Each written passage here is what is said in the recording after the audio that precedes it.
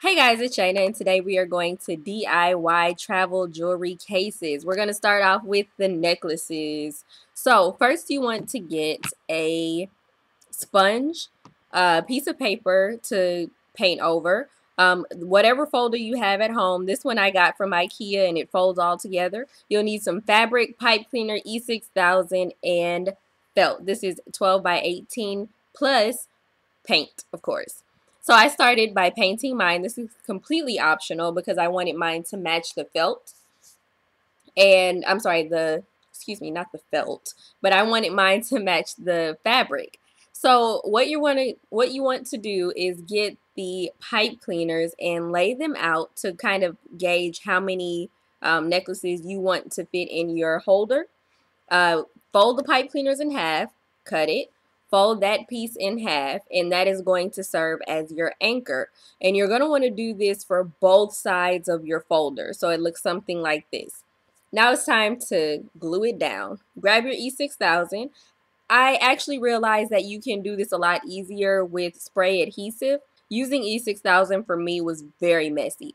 But back to the E6000, I used the line, then I put a dab of glue and then put another line and put another dab of glue and then put the pipe cleaners down and then put another dab of glue on top of that and just kind of did it one by one. I would suggest, again, using spray adhesive. It's so much easier, and you can use pretty much the same method and just go one by one and just kind of roll the fabric over it.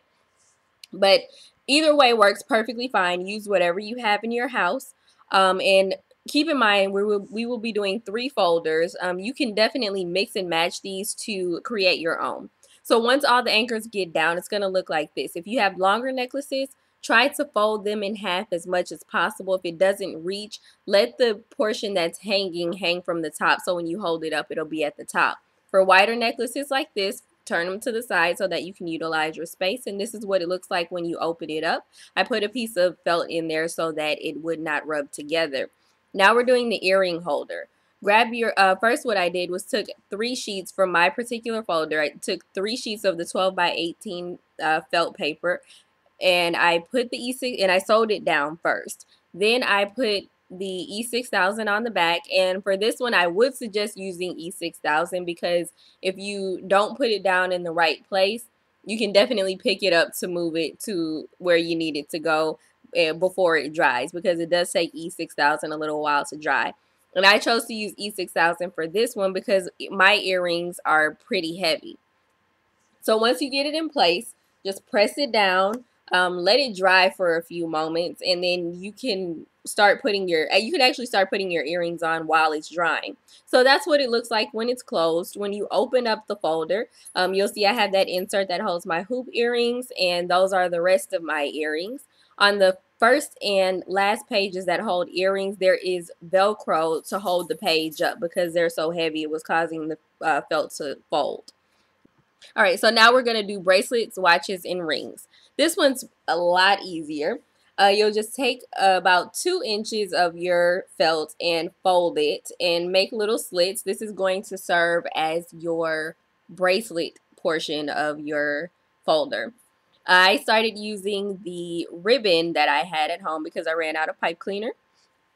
And you'll just cut pretty lengthy strips of the ribbon to make sure that it'll wrap around your bracelets. And you'll also do something pretty similar for the watches. For the watches, you'll just do it at the top and bottom so that they can alternate from each other. And you'll see what I'm talking about in a moment. With the fabric, you'll want to roll the fabric, spray some spray adhesive on it, and then cut off the excess. These are going to serve as your ring holders. Make the edges as straight as possible. Spray down your spray adhesive, put the ring holders on first, spray the spray adhesive again. This is what I was talking about for the necklaces and using the pipe cleaners. And then you'll want to put your felt on top of that. And it dries like instantly, so you can work with it as soon as possible. This one, I went ahead and put Velcro on the ends of the ring holders so that it would stay in place. And the Velcro is flexible, so you can definitely pinch it together, as you'll see me doing here, and slide the ring over it very easily. and you'll just add all of your accessories and add all of your jewelry, and you'll end up with these awesome folders that you can actually travel with, and they're thin so it doesn't take up a whole lot of space and you don't have to worry about your jewelry getting tangled. With the watches, you'll see me going back and forth with those, as I mentioned earlier, and that's just so if they move, they don't hit each other. When it comes to bracelets like these, what you can do is put a piece of velvet over or fabric over, put the bracelets down, and then I close this one a little bit differently to ensure that everything would remain inside. So there you have it. You have 3 folders now, or you can make one again and just make it your own. And they're all about this a little bit bigger than the size of my hand. So there you have it. I hope this was helpful. Please rate, comment, and subscribe. And don't forget to share. And I'll see you later. Bye.